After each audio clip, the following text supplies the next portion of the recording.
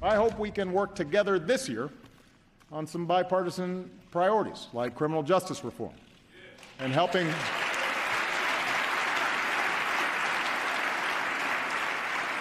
people who are battling prescription drug abuse. In the last Congress, both parties came together to pass unprecedented legislation to confront the opioid crisis. Tonight I'm offering a unity agenda for the nation. 4 big things we can do together, in my view. First, beat the opioid epidemic.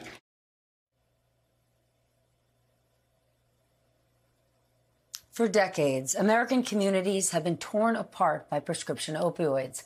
In February, several drug companies and distributors agreed to pay a $26 billion settlement. But those billions cannot erase the years of suffering or bring back thousands of people lost to drug overdoses. But as the new book, American Cartel, points out, quote, the drug companies accepted no responsibility for the epidemic and denied any wrongdoing. The announcement of the settlement didn't damage any of the stock prices of the Fortune 500 companies. In fact, they rose that day for each of the companies by 3% or more. With us for more, Sari Horwitz, 4-time Pulitzer Prize-winning investigative reporter at The Washington Post. She also co-authored American Cartel, Inside the Battle to Bring Down the Opioid Industry, which was released just yesterday. Sari, thank you for writing this. Thank you for your reporting. How does that settlement compare with the profits these companies made off opioids? Because looked at in isolation, $26 billion sounds like a big number, but it's not. Thank you for having me, Stephanie. That's such a good question. This was a historic settlement, but these are Fortune 500 companies. They bring in hundreds of billions in revenue. They're multi-billion-dollar companies. This is not going to hurt their company line. This is the story that people don't know about the opioid epidemic. When people think of the opioid epidemic, they think of Purdue Pharma. They think of the Sacklers and OxyContin, but it's so much bigger than that. As we write in our book, it's and as you mentioned, these companies, it's a constellation of companies.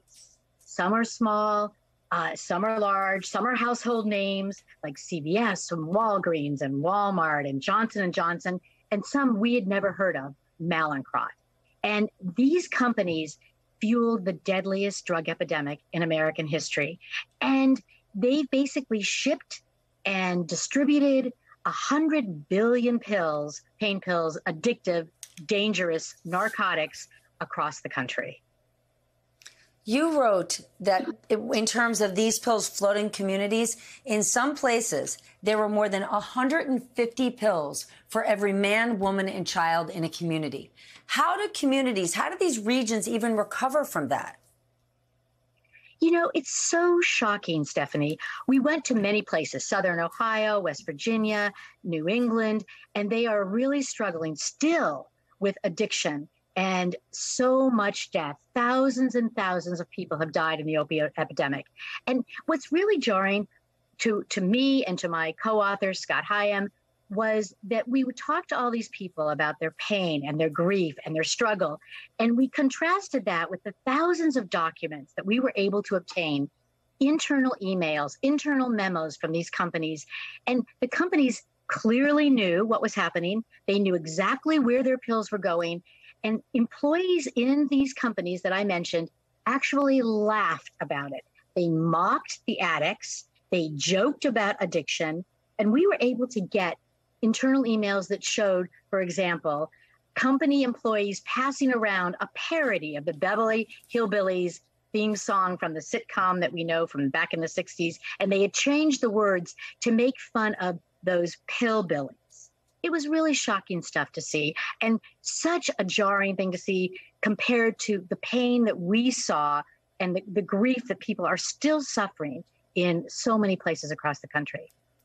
You know what's jarring to me? You wrote that the DEA lost this war, not to drug cartels, but to lobbyists and lawmakers. How did this happen? Well, we tell that tale through a particular DEA agent named Joe Renazizi, and he had been there for 30 years, and he was running the division that polices the pharmaceutical industry. And he started going after these companies with the tools that the DEA has. And the companies that were breaking the law and shipping illegal amounts of pain pills into communities, he started shutting down their warehouses, fining them millions of dollars. And the companies started fighting back. They hired lobbyists in Washington. They hired, high-priced lawyers. And they basically tried to change a law successfully in Congress that made it, at the height of the opioid epidemic, made it harder for the Drug Enforcement Administration to go after them. And then they went after Joe Renazizi and basically forced him out of government. And Stephanie, the reason this can happen is the revolving door of Washington.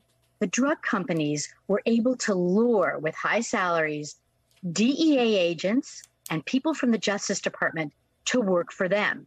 And with them on their side, knowing so well how the DEA works, they were able to succeed in blunting the efforts of our government to go after them.